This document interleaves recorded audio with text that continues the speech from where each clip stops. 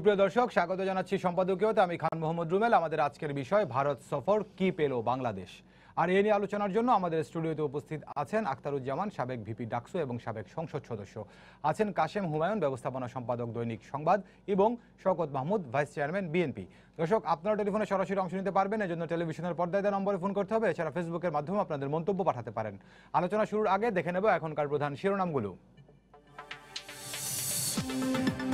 এবারও হলো না তিস্তা, উল্টো ছোট ফেনী নদীর পানি যাবে ত্রিপুরায়। নয়াদিল্লিতে হাসিনা মোদি বৈঠক, যৌথ বিবৃতিতে দুই নেতা বললেন ভারত বাংলাদেশ সম্পর্ক বিশ্বের দৃষ্টান্ত। সম্রাট ধরাছোঁয়ার বাইরে কেন, প্রশ্ন আওয়ামীপন্থী আইনজীবীদের। দলের নাম ভাঙিয়ে অঙ্গ সংগঠনগুলোর কঠোর দুর্নীতির কঠোর সমালোচনা। জি.কে. শামীমের ঠিকাদারি প্রতিষ্ঠানে আটকে গেছে সরকারের ৩,০০০ কোটি টাকার প্রকল্প। নারায়ণগঞ্জে সেলিমের দখলে থাকা জমি উদ্ধার।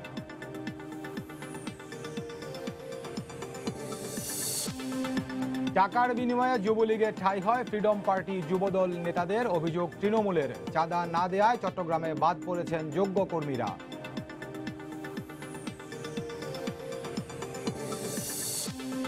এবং ৩১ কোটি টাকা বিল বকেয়া রাখায় রাজধানীর মোহাম্মদপুরে জেনেভা ক্যাম্পে বিদ্যুৎ বিচ্ছিন্ন, পুলিশের ওপর হামলা ভাঙচুর।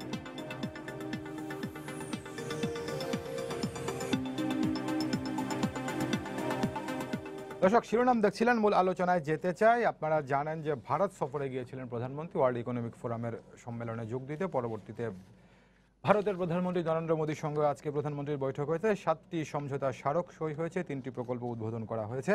তো এসব নিয়ে আজকে আমরা আলোচনা করবো। এছাড়া রাজনীতির অন্যান্য সমসাময়িক বিষয় আজকে আমাদের আলোচনায় ঠাঁই পাবে।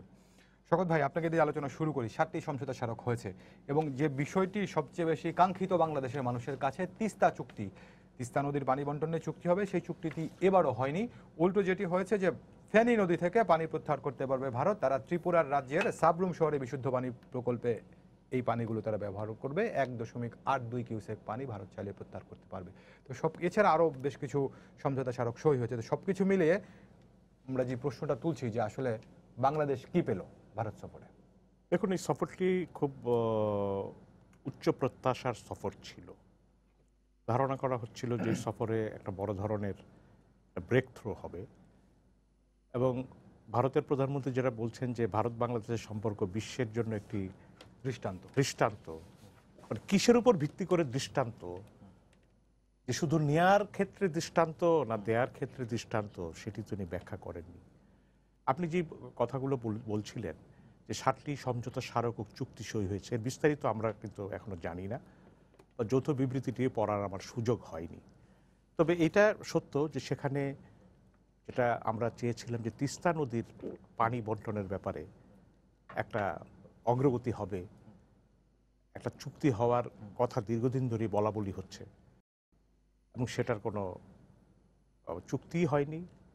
আলোচনাও হয়েছে কিনা আমরা জানি না, কারণ গতকাল ভারতের পররাষ্ট্র মন্ত্রণালয়ের যে মুখপাত্র, তিনি তিস্তার পানি বন্টনের বদলে অন্য 7টি নদীর পানি বন্টন নিয়ে আলোচনার কথা বলেছিলেন। তখনই বুঝে গিয়েছিল যে তিস্তার ক্ষেত্রে অগ্রগতি হচ্ছে না। বরং তখনই না, শওকত ভাই, যদি খেয়াল থেকে থাকে, ভারতের পররাষ্ট্রমন্ত্রী জয়শঙ্কর গত কয়েক মাস আগে বাংলাদেশ সফরে এসেছে, তখনও কিন্তু মোটামুটি এটি পরিষ্কার হয়ে গেছিল যে তিস্তা চুক্তিতে এবারও হচ্ছে না। কিন্তু তারপরেও এর আগের বৈঠকগুলো তো ভারতের পশ্চিমবঙ্গের অঙ্গরাজ্যের মুখ্যমন্ত্রী মমতা ব্যানার্জি উপস্থিত ছিলেন। একটা ত্রিপক্ষীয় একটা সংলাপের মতো হয়েছিল। এবার মমতা ব্যানার্জি দিল্লি গিয়েছিলেন এর আগে, কিন্তু আলোচনাটি ফলপ্রসূ হয়নি। বাট আমাদের কথা মমতা ব্যানার্জির আপত্তি অনাপত্তি এটা না, কারণ আমরা কেন্দ্রীয় সরকারের সঙ্গে চুক্তি করতে যাচ্ছি।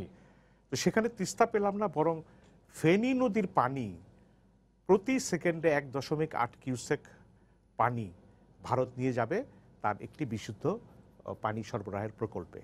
এটা আমাদের জন্য খুব আশ্চর্যজনক লেগেছে যে এটা সম্পর্কে আগে আমরা কিছুই জানতাম না, হঠাৎ করে এই অগ্রগতি কিভাবে হলো। সেকেন্ডলি, আপনার যেই যৌথ বিবৃতি দেওয়া হয়েছে এর মধ্যে রোহিঙ্গা শব্দটি কিন্তু নেই। বলা হয়েছে যে মিয়ানমারের রাখাইন প্রদেশ থেকে আশ্রয়চ্যুত লোকজন যারা বাংলাদেশে আশ্রয় নিয়েছে, এইভাবে কথাটি বলা হয়েছে। রোহিঙ্গা শব্দটি স্বীকৃতি আসেনি। থার্ডলি, যেটা এনআরসি নিয়ে, নাগরিকপঞ্জি নিয়ে, বিতর্কিত নাগরিকপঞ্জি, সেটা নিয়ে আলোচনা হওয়ার কথা ছিল এবং বাংলাদেশের পররাষ্ট্রমন্ত্রী বলেছিলেন যে বাংলাদেশের প্রধানমন্ত্রী বিষয়টি তুলবেন। এবং ভারতের স্বরাষ্ট্রমন্ত্রী অমিত শাহ প্রকাশ্যেই বলেছেন যে এদেরকে বাংলাদেশে ফেরত পাঠানো হবে।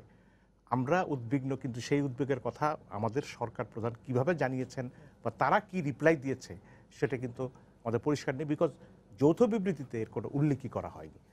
আমি এও শুনেছি, ফেসবুকে দেখেছি, এটা কতখানি শুধু জানি না, বাংলাদেশ থেকে গ্যাস নেওয়ারও ব্যবস্থা এখানে যদি সকল আমি একটু ছোট করে বলি, আপনার যে সমঝোতাগুলো সই হয়েছে, তো আপনার বললামই ফেনী নদীর পানি নেবে, চট্টগ্রাম মোংলা সমুদ্র বন্দর দিয়ে ভারতীয় পণ্য পরিবহনের একটি এসওপি সই হয়েছে, বাংলাদেশকে ভারতের ঋণ প্রকল্পের চুক্তি বা ঋণ প্রকল্প বাস্তবায়নের একটি চুক্তি হয়েছে, এবং ঢাকা বিশ্ববিদ্যালয়ের সঙ্গে ইউনিভার্সিটি অফ হায়দ্রাবাদের একটি সমঝোতা স্মারক সই হয়েছে।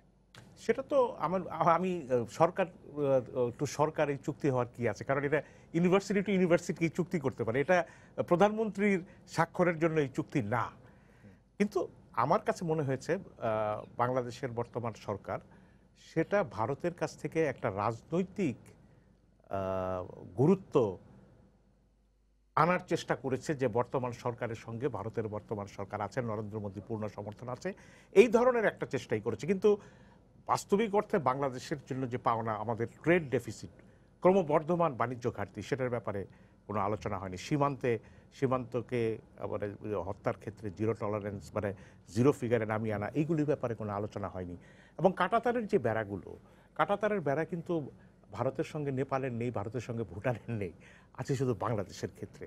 অথচ ভুটান নেপালের চাইতেও বাংলাদেশ অর্থনৈতিকভাবে, বিশেষ করে বাংলাদেশের যে সীমান্তবর্তী অঞ্চলগুলো, সেখানকার অর্থনৈতিক অবস্থা ভারতের সীমান্তবর্তী রাজ্যগুলো অঞ্চলের চাইতে অনেক ভালো, তো মানুষের সেখানে যাওয়াই প্রশ্ন ওঠে না। সেই ক্ষেত্রে ভারতের সঙ্গে এই সমস্যাগুলি আলোচনার ক্ষেত্রে আমি মনে করি যে বর্তমান সরকার এটা দক্ষতার পরিচয় দিতে পারেনি, বরং একটা সাক্ষাৎ হয়েছে, বৈঠক হয়েছে, এটুকুই যেন একটা প্রচারের বিষয় হয়ে দাঁড়িয়েছিল। সো এক কথা আমি বলবো, এখনও প্রধানমন্ত্রী এসে হয়তো প্রেস কনফারেন্স করবেন, কিন্তু আপাতদৃষ্টিতে মনে হচ্ছে যে আমরা এই সফরে ভারত থেকে আমরা কিছু অর্জন করতে পারিনি। জি, ধন্যবাদ আক্তার ভাই। আপনার কাছে আসতে চাই, সকল ভাই যেটি মনে করছে, আপাতত মনে হচ্ছে আমরা ভালো কিছু অর্জন করতে পারিনি, এবং তিস্তা চুক্তি যেটি এটি বাংলাদেশে মনে হচ্ছে বহু আকাঙ্ক্ষিত, সেটি বারবার ভারত আশ্বাসে দিয়ে যাচ্ছে। এর আগে আমরা দেখেছিলাম যে রাজ্য সরকারের বিরোধিতার কথা বলেছিলেন, ইত্যাদি নানা বিষয়, কিন্তু শকত ভাই যে কথাটি বলছে, রাজ্য সরকার তো না, আমরা তো কেন্দ্রীয় সরকারের সঙ্গে চুক্তিটি করতে চাই। রাজ্য সরকারও হয়তো এখানে একটা ফ্যাক্টর, কিন্তু তারপরও কেন্দ্রীয় সরকারের কি যথেষ্ট আন্তরিকতা আছে বলে আপনি মনে করেন কিনা? হ্যাঁ, ধন্যবাদ। যে প্রসঙ্গটি আজকের খুবই রিলেভেন্ট, তবে এই প্রসঙ্গে আলোচনা করার জন্য শওকত মাহমুদ বলেছেন, এবং আমিও মনে করি মাননীয় প্রধানমন্ত্রী ফেরার পরে উনি একটা বরাবর সাংবাদিক সম্মেলন করেন অথবা বিস্তারিত প্রেসে আসে, তখনই আরও ডিটেলস কথা বলা যাবে। তবু আপনি জিনিসটি উল্লেখ করেছেন, তো আমি একটু দৃষ্টিভঙ্গি একটা পোষণ করছি, সেই পরিপ্রেক্ষিতে বলছি। প্রথমত, এবারকার নির্বাচনের পরে এটি প্রথম সফর। জি।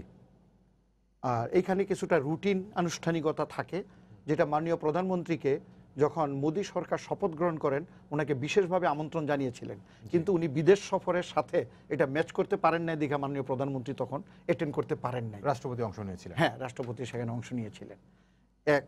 আর দুই নম্বর হলো যে এই সফরটা যত দ্রুত সম্ভব করে নেওয়া। এর মধ্যে এই চুক্তির বিষয়গুলি আসছে, ইকোনমিক ফোরামের বিষয়টা মূলত, তারপরে যত তাড়াতাড়ি আমরা নির্বাচনের পরে আমাদের মাননীয় প্রধানমন্ত্রী ভারতের প্রধানমন্ত্রীর সাথে সাক্ষাৎ, এটা একটা আনুষ্ঠানিকতা এবং এর সাথে অন্যান্য জিনিসগুলি জড়িত।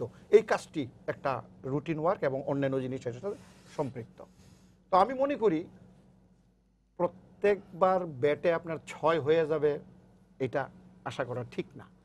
আমি বৃহত্তর অঙ্গনে মনে করি সেটা হলো যে বাংলাদেশে মাননীয় প্রধানমন্ত্রী শেখ হাসিনার নেতৃত্বে এবং তার সরকারের নেতৃত্বে গত 10-11 বছরে উন্নয়নের যেই ধারাবাহিকতাটা, এই কয়দিন আগে মাত্র এডিবির কান্ট্রি ডিরেক্টর তার গ্রাফ দেখিয়ে বলেছেন বাংলাদেশ আমরা জিডিপি 8.1, পাকিস্তানে 3.7, আমার কাছে এটা আছে, আমি ছবিটা নিয়েছি, এটা জানেন সবাই। এই জিডিপির কন্টিনিউটির জন্য আমাদের পার্শ্ববর্তী দেশগুলির সাথে একটা সুসম্পর্ক থাকা দরকার। এটা হলো প্রথম একটা অ্যাসুরেন্স যে আমাদের নেইবাররা আমার ডেভেলপমেন্টে, আমার কোনো কিছুতে ইন্টারফেয়ার করবে না, অথবা আমরা যেই ধারাটা অব্যাহত রাখছি ডেভেলপমেন্টের, সেই ধারাটা থাকবে। এটা খুবই বড় একটা শর্ত একটা দেশের, এটা ইন্ডিয়ার বলেন বাংলাদেশের বলেন। আভ্যন্তরীণ ডেভেলপমেন্টের জন্য পার্শ্ববর্তী দেশের সাথে শান্তিপূর্ণ সহাবস্থান এবং সুসম্পর্ক থাকাটা। আচ্ছা ভাই, সুসম্পর্ক থাকার কথা বলছেন, সুসম্পর্ক রয়েছে সেটি সবাই বলছেন, কিন্তু প্রশ্ন যদি তুলছেন এই সুসম্পর্কটা কতটুকু সমতার ভিত্তিতে? আচ্ছা, সুসম্পর্কটা সমতার ভিত্তিতে আনার জন্য মাননীয় প্রধানমন্ত্রী সেইখানে আহ্বান জানিয়েছেন যে ভারতের শিল্পের বিকাশের জন্য এবং বাংলাদেশের শিল্পের বিকাশের জন্য, ভারতের জনগণের এমপ্লয়মেন্টের জন্য, বাংলাদেশের জনগণের এমপ্লয়মেন্টের জন্য আমাদের সমতার ভিত্তিতে আমার এই ইনভেস্টমেন্টের যেই এনভায়রনমেন্ট তৈরি হয়েছে, আমি যেই সেক্টরগুলি দিয়েছি, এই যে 100 ইপিজেড নির্মাণ করেছি, এই যে ইনফ্রাস্ট্রাকচার হচ্ছে, সারা বাংলাদেশটা একটা আন্ডার কনস্ট্রাকশনে আছে, তোমরা এর সুযোগের সদ্ব্যবহার করো। আমরা ব্যবসা করার জন্য, শিল্প করার জন্য যেই সাপোর্ট দরকার সেই সাপোর্টটা আমরা দেব।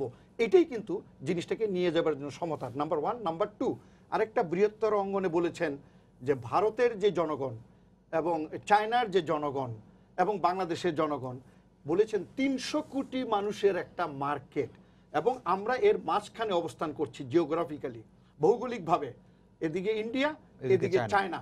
তাইলে এই দুইটির জনসংখ্যা এবং দুইটির প্রোডাকশন, দুইটির মুভমেন্ট, ইন্ডাস্ট্রিয়াল ডেভেলপমেন্টের মুভমেন্টে Bangladesh can be the centre point, so that এই সেন্টার পয়েন্টকে এক্সপ্লোর করার জন্য আমি চায়নাতে গিয়েও চাইনিজদেরকেও বলেছে, ভারতে গিয়ে ভারতীয়দের বলেছে। অর্থাৎ ফোকাস হলো আমার ইন্টারনাল ডেভেলপমেন্টটা, আমার ইনভেস্টমেন্টটা, আমার এমপ্লয়মেন্টটা এবং আমার ডেভেলপমেন্টের গতিটা কত দ্রুত থাকবে। সেই অর্থে আমি মনে করি প্রতিবেশী দেশ ভারতের সাথে সুসম্পর্ক রক্ষাটা আমার ইন্ডাস্ট্রিয়াল আভ্যন্তরীণ শান্তি শৃঙ্খলা অগ্রগতির জন্য একটা গুরুত্বপূর্ণ। সেই অর্থে আমি বেশ বড় একটা পাওয়া পেয়েছি। ধন্যবাদ। জি, ধন্যবাদ আপনাকে। কাশিম ভাই, আপনার কাছে আসতে চাই, যে বিষয়টি বলা হয় যে ভারত তো বাংলাদেশের উজানের রাষ্ট্র, আমরা ভাটিতে আছি, উজানের রাষ্ট্রগুলো সবসময় কিছুটা সুবিধাজনক অবস্থায় থাকে, তো বাংলাদেশের আবার বড় একটি প্রতিবেশী হচ্ছে ভারত, সবচেয়ে নিকট প্রতিবেশী। তো উজানের রাষ্ট্র হিসাবে ভাটির রাষ্ট্রের প্রতি যতটুকু সহানুভূতিশীল থাকার কথা, ভারতকে আমাদের প্রতি ততটা সহানুভূতিশীল? এগুলো তো ধরেন আপনার বাংলাদেশ আর ভারতের রিলেশনটা কিন্তু একটা ঐতিহাসিক। জি, হ্যাঁ, একটা 71-এর মুক্তিযুদ্ধের বিরুদ্ধে রিলেশনটা ডেভেলপ করেছে। মাঝখান দিয়ে আবার ধরেন বঙ্গবন্ধু হত্যাকাণ্ডের পরে এটা আবার আরেকটা শেপ নিয়েছিল সম্পর্কটা। তো যাই হোক, আওয়ামী লীগের, সেগুলো তো রাজনৈতিক বিতর্ক থাকে, আওয়ামী লীগের গত 11 বছরের মানে প্রধানমন্ত্রী শেখ হাসিনার এই শাসনামলে একটা মানে দুইজনে হেড অফ দ্য গভর্নমেন্টই বলছেন যে বাংলাদেশের আর ইন্ডিয়ার রিলেশন এখন একটা সর্বোচ্চ পর্যায়ে, এত গুড রিলেশন।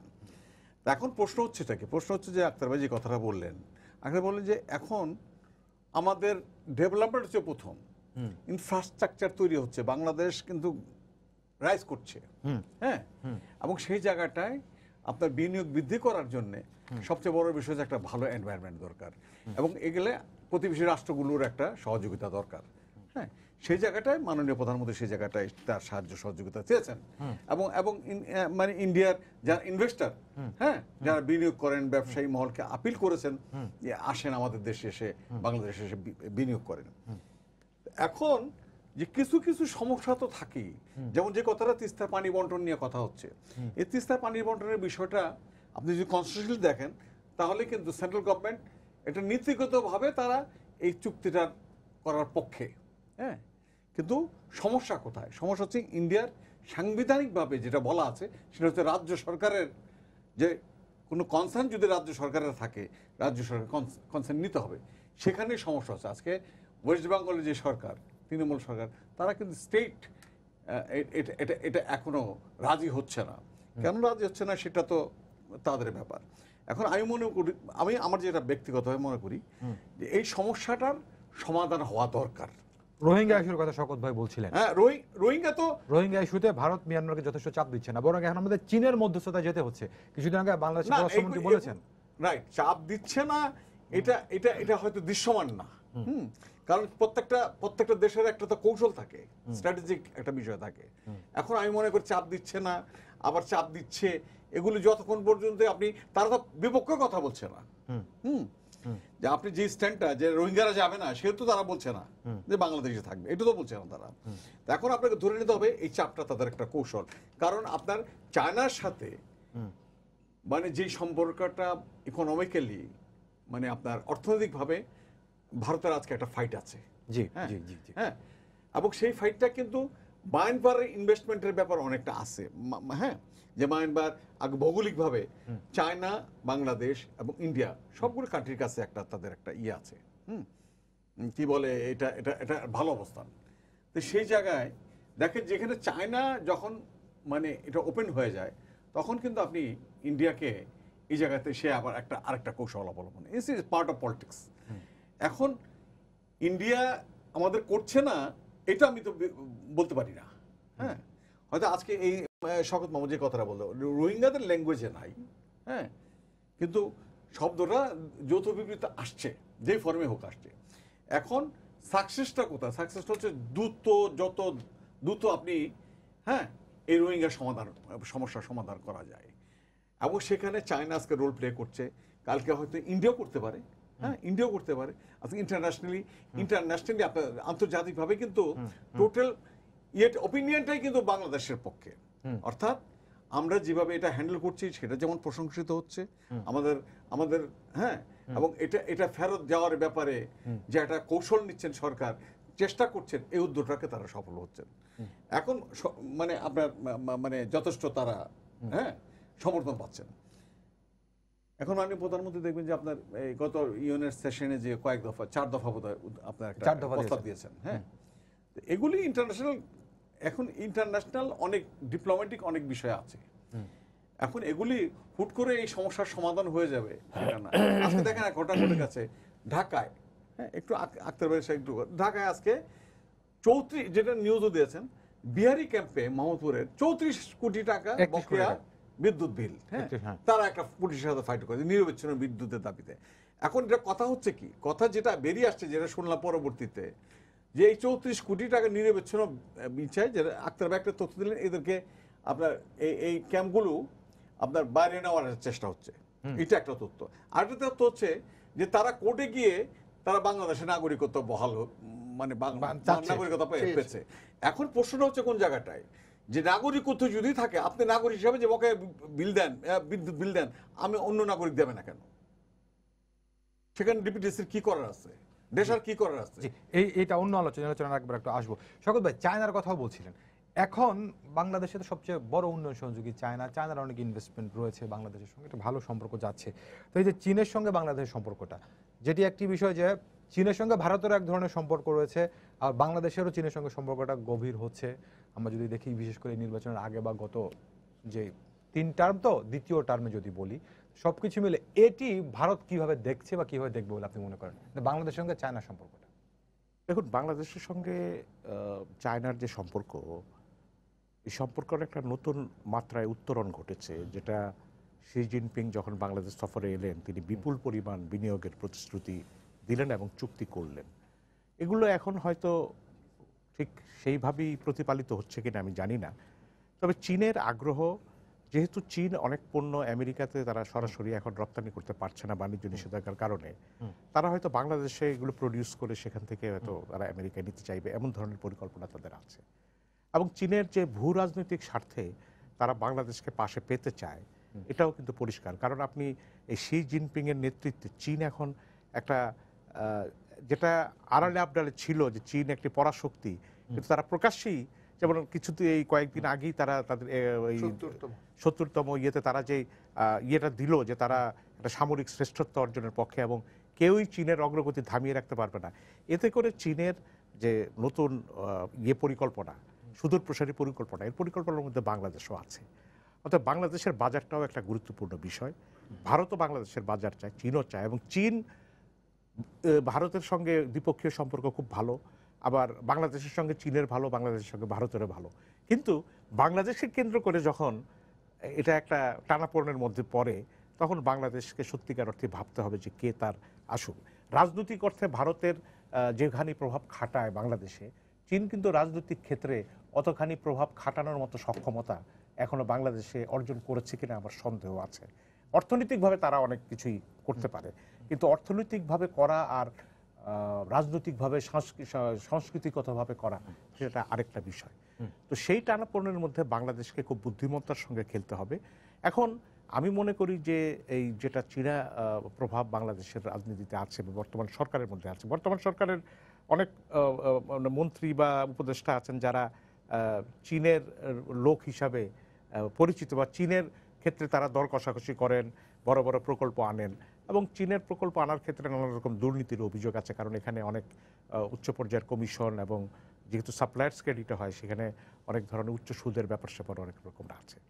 তো আমাদের প্রশ্ন হলো যে প্রধানমন্ত্রী যে এই সফর করলেন, এই সফরের ক্ষেত্রে এখন চীন এই সফরকে কিভাবে দেখবে, এবং প্রধানমন্ত্রী যে চীন সফর করেছিলেন কিছুদিন আগে সেটাও যে খুব ফলপ্রসূ হয়েছে এটা আমার কাছে মনে হয়নি। একই ভারতের সঙ্গেও যে খুব ফলপ্রসূ সফর হয়েছে এটাও আমি বলতে পারবো না। তো সেই ক্ষেত্রে দেখা যাচ্ছে যে বাংলাদেশকে হয়তো ভুগতে হতে পারে যে দুই বড় প্রতিবেশীরই সন্দেহের বা সংশয়ের মধ্যে বাংলাদেশকে চলতে হতে পারে। কিন্তু আবার দুই বড় এটাও হতে প্রতিবেশীর পারে। সঙ্গে ভালো সম্পর্ক রাখার তো কোনো বিকল্প নেই। ভালো সম্পর্ক রাখার, কারণ বাংলাদেশের পররাষ্ট্রনীতির মূল ভিত্তি হচ্ছে সবার সঙ্গে সম্পর্ক, কারোর সঙ্গে বৈরিতা নয়। রাইট। কিন্তু ভারত যেভাবে বাংলাদেশের রাজনীতি অভ্যন্তরীণ রাজনীতিতে জড়িয়ে যায়, চীন সেইভাবে জড়ায় কিনা সেটা নিয়ে প্রশ্ন আছে। এখন জিডিপির ক্ষেত্রে বলছেন যে ডাক্তার ভাই যেটা বলেছেন সত্য কথা, 300 কোটি মানুষের একটা বিরাট অঞ্চল। বিএনপি সরকারের আমলে এটা লুক ইস্ট পলিসি নেওয়া হয়েছিল যে এখান থেকে ইস্টের দিকে যত যাব ততই আমাদের সমৃদ্ধি হবে। এখন জিডিপির গ্রোথটা কিন্তু অর্থনীতির একমাত্র নিয়ামক নয়, কারণ কোনো একজন অর্থনীতিবিদ বলেছিলেন যে একটা দেশে একটা কত ওজনের শিশু জন্ম নেয় সেটাই নির্ভর করে দেশের প্রকৃত উন্নয়ন কি। কারণ শিশুর স্বাস্থ্যের মধ্যে মা বাবার স্বাস্থ্যের প্রতিফলন থাকে, এবং কত ওজনের শিশু হচ্ছে। তো এমনি করেই যেমন অনেক দেশ আছে, আমাকে বলবেন যে টমাস ফ্রিডম্যান, নিউ ইয়র্ক টাইমসের কলামিস্ট, খুব নামকরা লেখক, দ্য ওয়ার্ল্ড ইজ ফ্ল্যাট এর বইটা লিখেছিলেন। তিনি একটা কলাম লিখে বলেছিলেন যে পরকীয়া করলে জিডিপি বাড়ে, পরকীয়া করলে হয়তো আরেকজনের জন্য একটা লিপস্টিক কিনতে হয়, গিফট কিনতে হয়, এটা নর্মাল করার কথা ছিল না। তাহলে জিডিপি বাড়ানোর জন্য পৃথিবীর কিছু দেশ আছে যারা কোনো ইন্ডাস্ট্রি করে না, তারা ট্যুরিজম, রিসোর্ট, ভোগের কেন্দ্র বানিয়ে ফেলে, তো এর ক্যাসিনো বানিয়ে ফেলে। এখানে আর ইন্ডাস্ট্রি করার দরকার নেই। তো বাংলাদেশ তো আর সেই পথে চলবে না, বা বাংলাদেশ বিশ্ব কাঠামোর মধ্যেই একটা খুব আমি বলবো যে একটা অত্যন্ত সংবেদনশীল রাষ্ট্র। তো আমরা শুধু জিডিপি বাড়ানোর বিনিময়ে যদি লক্ষ লক্ষ তরুণের বেকারত্বকে মেনে নিই, আমরা কৃষকের ন্যায্য মূল্য না পাওয়াকে আমরা মনে করি যে এটা বাদ দিলেও চলবে, কৃষকের ন্যায্য মূল্য পাওয়া দরকার, তাহলে হবে না। আজকে দেখেন আপনি জমির সাব রেজিস্ট্রি অফিসে গিয়ে দেখেন জমির বেচাকেনা কি পরিমাণে আছে। যারা জমি বিক্রি করতে চায় তারা তাদের জমি কেউ কিনতে চায় না, দাম পড়ে যাচ্ছে। প্রপার্টির দাম পড়ে যাওয়া একটা ইকোনমির মন্দ স্বাস্থ্যের একটা সূচক। তো আমি শুধু জিডিপির কারণেই আমাদের সব কিছু আমরা দিয়ে দেব, আমরা ভারতকে নদীর পানি, রাস্তা, বন্দর সব দিয়ে দিলাম, আমরা ট্রানজিট দিয়ে 3 বছরে মাত্র 28 লাখ টাকা আয় করেছি বলে আজকে একটা পত্রিকায় ছাপা হয়েছে। তো আমরা কি আমরা শুধু দেতাই রাহা। তো এটা হলে আমাদের কি হবে? ধন্যবাদ। আমরা বিশ্লেষণ করতে চাই এইভাবে যে ভারত আমাদের বন্ধু, কিন্তু আমাদের বন্ধুত্বের ক্ষেত্রে যে সমতা, যে প্রাপ্যতা, যে ন্যায্যতা, এই ন্যায্য সম্পর্ক আমরা চাই। এটাই হচ্ছে। ধন্যবাদ। একটা ফোন নিয়ে আসছে আক্তার ভাই।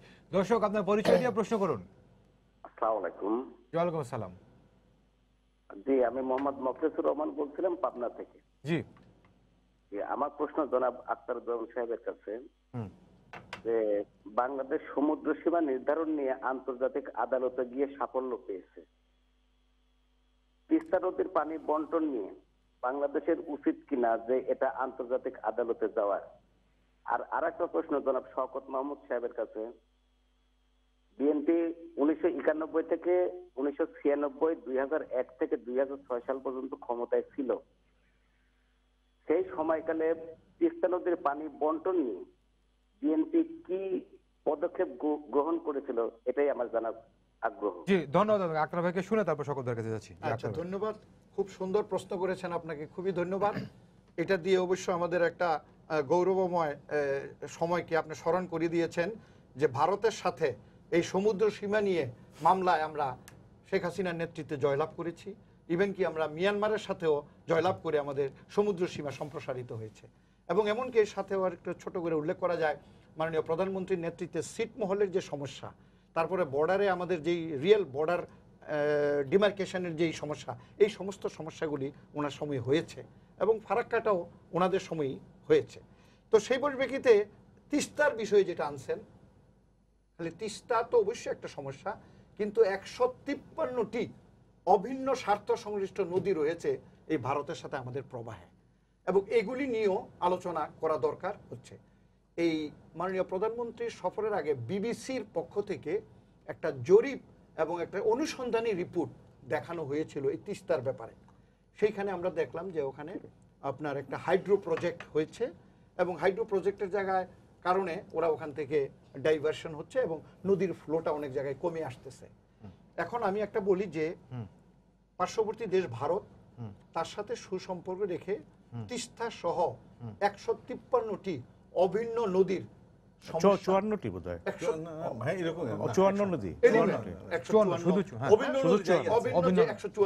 154টি নদীর সমস্যার জন্য দুইটি দেশের পক্ষ থেকেই খুব গুরুত্বের সাথে সমাধানের জন্য যাওয়া দরকার। কারণ নদীটা একটা প্রাকৃতিক সম্পদ, প্রথম প্রিন্সিপাল হওয়া দরকার উভয় দেশ এই সম্পদটাকে রক্ষা আক্তার ভাই, একটি প্রশ্ন আপনার রাখতে, একেবারে এর আগে আপনি যেটি বলছিলেন যে উন্নয়নের পরিবেশ রয়েছে, প্রধানমন্ত্রী প্রতিবেশী দেশের সঙ্গে ভালো সম্পর্ক চান এবং কিছু অর্জনও রয়েছে, সেটি এই যে ছিটমহল বিনিময় বা ইত্যাদি নানা বিষয়। তো সবকিছু বলে একেবারে সোজা কথা যদি আপনাকে জানতে চাই, লাভের অঙ্ক কষতে গেলে বাংলাদেশের খাতায় আপনি কতটুকু দেখেন? প্রথম কথা হলো যে কোনো রাজনীতিকে আপনি ম্যাথমেটিক্সের যেমন 2+2 ম্যাথমেটিক্সে যেমন খুব সহজভাবে বলা যাবে 4, কিন্তু 1 man plus another man 2 man এটা অনেক ডিফিকাল্ট একত্র করা। কাজেই এটা ঠিক রাজনীতিকে অঙ্কের হিসাবে আপনি পরিমাপ করবেন না। রাজনীতিকে উত্তর সম্পর্ক। আর শওকত মাহমুদকে আমি ধন্যবাদ জানাই, খুব সুন্দরভাবে বলেছেন যে বঙ্গবন্ধুর প্রদর্শিত যে কারোর সাথে বৈরিতা নয়, সকলের সাথে সুসম্পর্ক রেখে আমরা এগোতে চাই।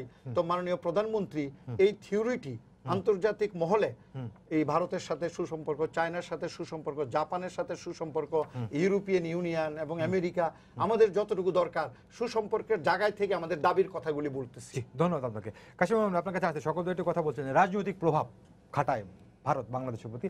এই দেশের জনমানুষের এরকম একটি ধারণা কিন্তু আছে যে বাংলাদেশের ক্ষমতার পালাবদলে বা ক্ষমতা কে আসবে তার মধ্যে এখানে ভারত প্রত্যক্ষ বা পরোক্ষভাবে এক ধরনের ভূমিকা রাখে। এই কথা তো আমরা শুনি প্রায়। এই জায়গাটা একটু বিশ্লেষণ করবেন? এইটা ধরেন রাজনৈতিক বিশ্লেষণ। আপনি নেভার স্টেট যে প্রতিবেশী দেশগুলোর একটা ইয়ে থাকে সম্পর্কের ভিত্তিতে। ধরেন ইন্ডিয়ার সাথে কি পাকিস্তানের রিলেশনটা ভালো নাকি? হ্যাঁ, কারণটা কি? সেখানে কিন্তু আপনি দেখবেন পাকিস্তান কাশ্মীর ইস্যুতে একটা হইচই করে ফেলছে। তো এগুলি আপনি যদি এইভাবে দেখেন তো একরকম, যে বাংলাদেশের সাথে আজকে আমাদের একটা ভালো সম্পর্ক, যেটা শওকত মাহমুদ বলেছে, আক্তার ভাই বলেছেন যে আজকে কারোর সাথে বৈরিতা নয়, সবার সাথে সুসম্পর্ক। এইটা হচ্ছে আমাদের ফরেন পলিসির ব্যাপার, হ্যাঁ, নীতি। সেই জায়গাটায় থাকলে বাংলাদেশ কোন গভর্নমেন্ট আসলো না আসলো এগুলো নিয়ে ভারতে এগুলো নিয়ে আমাদের কিছু বিবেচ্য বিষয় না। আমারও কথা হচ্ছে যে আমার সব দেশের সাথে আমাদের সম্পর্কটা ভালো রাখতে হবে, এটা হচ্ছে আমাদের বিষয়। আর ইন্ডিয়া আপনার অনেকগুলো সমস্যা আছে বাংলাদেশের সাথে, হ্যাঁ, শুধু সবগুলো প্রতিবেশী দেশের সাথে। এই যে শওকত মাহমুদ একটু কাঁটাতারের কথাটা বললেন এখানে, যে এই কাঁটাতারের বিষয়টা কখন আসছে? কাঁটাতার আপনি দেখেছেন মেক্সিকো সীমান্তে ট্রাম্প দেয়াল তুলছে, রাইট। কাঁটাতারের বিষয়টা মানে আমি কোনো প্রতিবেশী যদি আপনার বাড়ির সামনে ওয়াল দেয় সেগুলো আপনারা কোনো আপত্তি করার কথা না। এখন বিষয় হচ্ছে যে নেপাল ভুটানে কাঁটাতার নাই, যে প্রশ্নটা আসছে, হ্যাঁ, তো এখানে আমাদের এখানে কাঁটাতার কেন? এই তো এরকম একটা প্রশ্ন। তো পাকিস্তান জোরে কাঁটাতার, পাকিস্তান থেকে কেন? পাকিস্তানকে তারা সন্ত্রাসী করার আনা নেওয়ার একটা জায়গা, ন্যাচারালি তারা তাদের প্রোটেকশন নিয়েছেন। এখন বাংলাদেশের ক্ষেত্রে আপনি যদি দেখেন, বাংলাদেশ কি মানে এখানে কি অভয়ারণ্য ছিল না? ভারত বিরুদ্ধে একটা ইয়ে ছিল না? এখানে ছিল তো। এখানে উলফাট এখানে তো অনেক সময় ট্রেনিং নিয়েছে, এখান থেকে গেছে না? ন্যাচারালি তারা এই প্রিকশন নিয়েছে। এখন মানে এটা তার এই প্রিকশন নেবে নিশ্চয়ই। এই থ্রেটটা তার নেপালের কাছ থেকে নেই, ভুটানের কাছ থেকে নেই তার এই থ্রেটটা। কাশিম, আরেকটা বিষয় জানতে চাই, যেমন সরকার টু সরকার, ভারত বাংলাদেশ সরকার সুসম্পর্ক রয়েছে, জনগণের সম্পর্কটা আপনি বিশ্লেষণ করবে কিনা? বাংলাদেশ এবং ভারতের মানুষজনের পারস্পরিক সমঝোতার জায়গাটা বিষয়টা হচ্ছে কি, আপনাদের রিলেশনটা হচ্ছে একটা ঐতিহ্য, হ্যাঁ, যে একটা সময় আমরা এই অবিভক্ত মানে ভারতের এই অংশ ছিলাম, হ্যাঁ, আজকে বাংলাদেশ বা পাকিস্তান যাই বলেন, এটা অবিভক্ত ভারতেরই একটা অংশ। যে আমাদের কাছে কালচারাল একটা সম্পর্ক ছিল, কিন্তু 47-এর যে বিভাজন, সেই বিভাজনটা কিন্তু হিন্দু মুসলিম এর ভিতর দিয়ে যে বিভাজন, পাকিস্তান নামক একটা রাষ্ট্র হলো, হ্যাঁ, এই বিভাজনটা কিন্তু আমাদেরকে একটা বড় রকমের পেন দিয়েছে। এবং 71 সালে দেখেন, 71 এইটা থেকে বেরিয়ে আসেই আমরা 71 সালে মুক্তিযুদ্ধ করলাম, হ্যাঁ, মুক্তিযুদ্ধের ভিতরে আমাদের স্বাধীন বাংলাদেশ আমাদের আজকে অর্জন। এখন বিষয়টা হচ্ছে কি, স্বাধীন বাংলাদেশের অর্জনের ভিতর দিয়ে কিন্তু আমাদের অনেক চেঞ্জ হয়ে গেছে, অনেক চেঞ্জ, ভ্যালুজে চেঞ্জ হয়ে গেছে। কোথায় ছিল আপনার একটা ধর্মভিত্তিক রাষ্ট্র পাকিস্তান থেকে আপনি একটা অসাম্প্রদায়িক রাষ্ট্রের জন্য ফাইট করে আমরা চলে এলাম, কিন্তু যখনই আবার সাম্প্রদায়িক ক্যারেক্টারটা দেওয়ার চেষ্টা করা হয় তখনই কিন্তু সমস্যাটা হয়ে যায়। আমি মনে করি বাংলাদেশের মানুষ তো সাম্প্রদায়িক না, বাংলাদেশের মানুষ আপনি ধরেন একটা অসাম্প্রদায়িক চেতনার একটা ভিত্তি এই দেশে আছে। ধন্যবাদ আপনাকে। শওকত ভাই, দর্শক একটি প্রশ্ন করেছেন যে তিস্তা চুক্তির ব্যাপারে বিএনপি ক্ষমতা থাকা অবস্থায় কি করেছে, এই আলোচনাটা আপনি করলে অন্য একটি প্রশ্ন আপনার কাছে যাবো আমি। বিএনপি সরকারের আমলে বাংলাদেশে গঙ্গা পানি বন্টন চুক্তি কিন্তু প্রথম হয়েছিল 1977 সালে। এটা কিন্তু যেই প্রথম বাংলাদেশের প্রথম সরকার কিন্তু এরকম কোনো পানি বন্টন চুক্তি যেটা করেনি, যেটার মধ্যে গ্যারান্টি ক্লজ, নিশ্চয়তার বিধান রেখেই পানি চুক্তিটা হয়েছিল যে এত % পানি দিতেই হবে। কিন্তু এরপরে পানি চুক্তিগুলি কিন্তু সেগুলোর গ্যারান্টি ক্লজ ছিল না।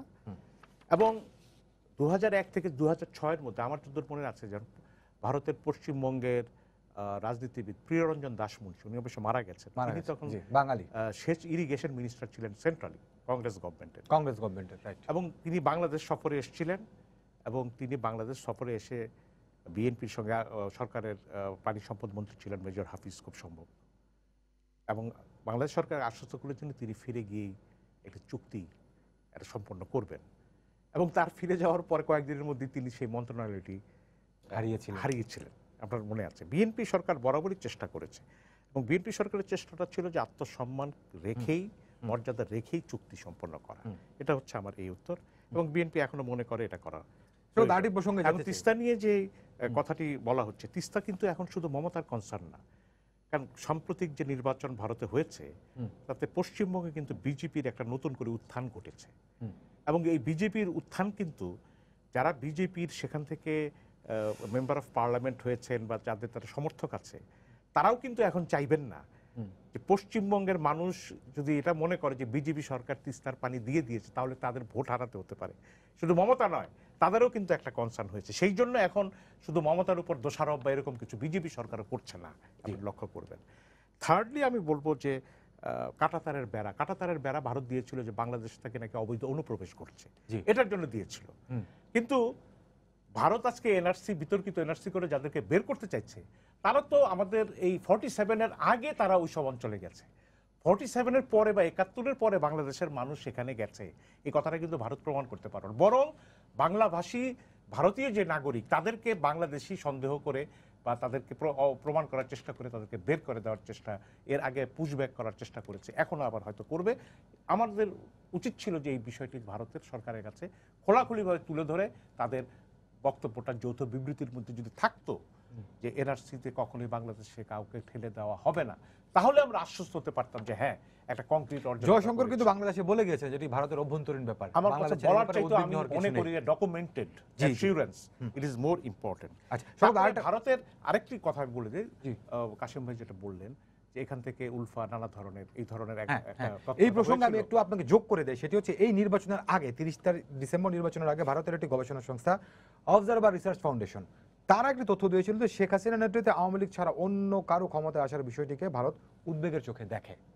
এই যে তাদের যে তথ্যটা, এটির সঙ্গে কাশিম ভাই যে বিষয়গুলো বলেছেন উলফা বা দশা কষ্ট, এগুলোর কোনো যোগসাজশ বা মিল আপনি দেখুন। এটা একটা রাষ্ট্র স্বাধীন হয় তার নিজের স্বার্থের জন্য, অন্যের স্বার্থের জন্য কোনো রাষ্ট্র স্বাধীন হয় না। রাইট।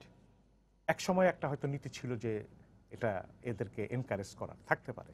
আবার ভারতেও কিন্তু আমরা দেখেছি বঙ্গভূমি আন্দোলন, বিভিন্ন আন্দোলনকে এনকারেজ করা হয়েছে যারা বাংলাদেশের ভেতরে বাংলাদেশের একটা অংশ নিয়ে আলাদা রাষ্ট্র করতে চায়।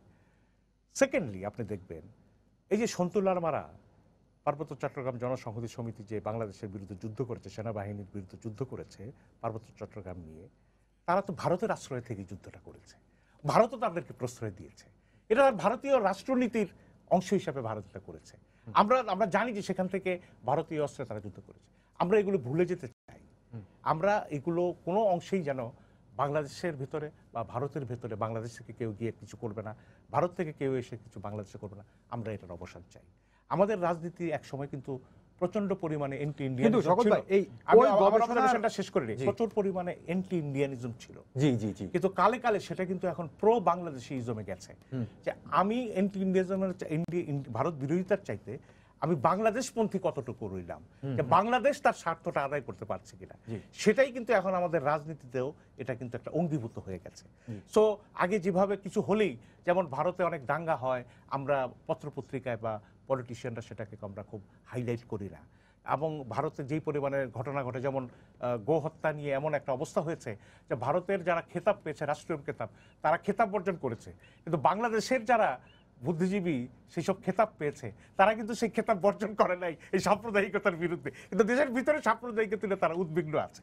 এটা কারণ যে ভারতের সাম্প্রদায়িকতা নিয়ে আমি যদি জড়িয়ে যাই তাহলে আমাদের দেশে এটা উস্কানি হতে পারে।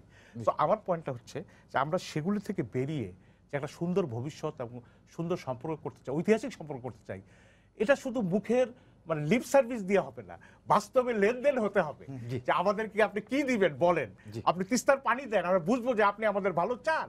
আমাদের জি ধন্যবাদ। আমি আক্তার বেগেতে শেষ করবো, তার আগে খুব সংক্ষেপে কাশিম মোহাম্মদের আপনাদের জানতে চাই যে প্রসঙ্গটা আপনি তুলেছিলেন যে উলফাটুল ইত্যাদি, তো নানান কারণে বিশ্লেষণটাকে এরকমভাবে করতে, যদি ভারতের ওই গবেষণার তথ্যটা আমি মানদণ্ড ধরি যে আওয়ামী লীগ ছাড়া আর কাউকে বিভিন্ন কারণে আস্থা নিতে পারছে না অন্য কোনো রাজনৈতিক দল, না এটা বলতে ঠিক না, এটা ঠিক না, এটা ঠিক না। আপনি আমি বলি যে বিএনপির সাথে কি রিলেশন ইন্ডিয়ার খারাপ না? হ্যাঁ, বা বিএনপি নেতৃবৃন্দ কি ইন্ডিয়াতে গিয়ে তার রিলেশনটা ভালো করার চেষ্টা করে নাই? চেষ্টা করে নানা পারসেপশন থেকে এই জিনিসটা আসছে।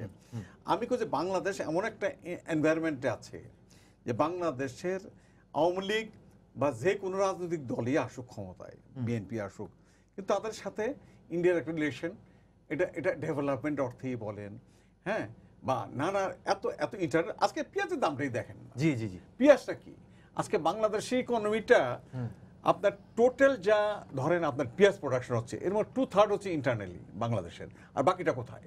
বাকি ইন্ডিয়া থেকে স্মাগলিং, ইম্পোর্ট, দুইটা প্রসেসই আইসা আপনার কাভারেজ দেয়। আজকে যখন তার ইন্টারনাল শর্টেজের জন্য এক্সপোর্ট বন্ধ করে দিল পেঁয়াজ ইন্ডিয়া, তখনই আবার আপনার দেশে এটা একটা বিশাল একটা বোঝা হয়ে গেল এবং পেঁয়াজের দাম 100 টাকা ছাড়িয়ে গেল। দেখুন এগুলি কিন্তু আমরা ইন্টেলিজেন্স ছাড়লেও কিন্তু শুরুতে আপনি যে কথাটি বলেছিলেন যে প্রতিবেশীর সঙ্গে ভালো সম্পর্ক এবং বাংলাদেশের যে মূল নীতি যে কারোর সঙ্গে বৈরিতা নয়, সবার সঙ্গে বন্ধুত্ব, এই ইতিবাচক কথাটি আমি শেষ করব। ধন্যবাদ আপনাকে, সুন্দরভাবে আজকে আলোচনাটা হলো। এখন কনক্লুশনের দিকে গেলে কথাটা হয় যে আজকে যেমন মনে করেন এক সময় এমন স্লোগানও ছিল বাংলাদেশের রাজনীতিতে যে আওয়ামী লীগ জয়লাভ করলে ঢাকার রাজধানী দিল্লি চলে যাবে, মসজিদে আর আজান হবে না, তখন উলুধ্বনি হবে, গোলামীর জিনজির ভেঙে ফেলতে হবে, এই ধরনের ছিল। এখন কিন্তু সেটা নাই।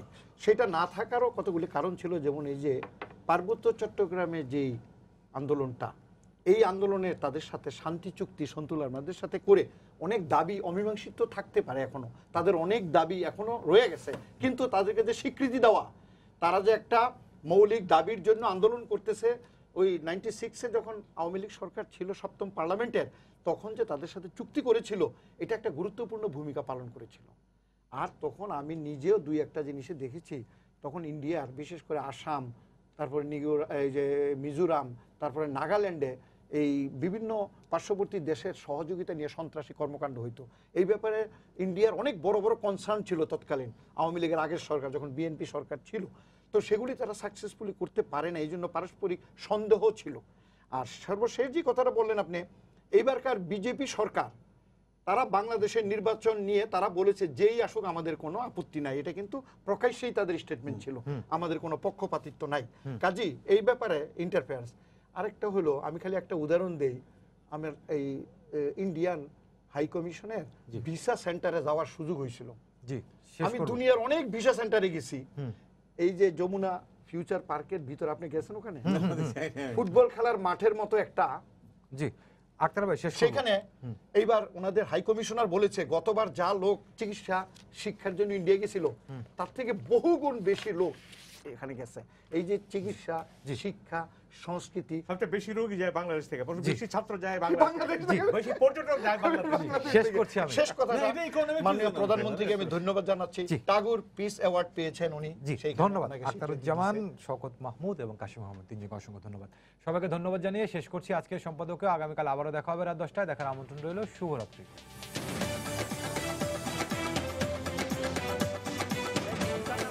ঈদের আগে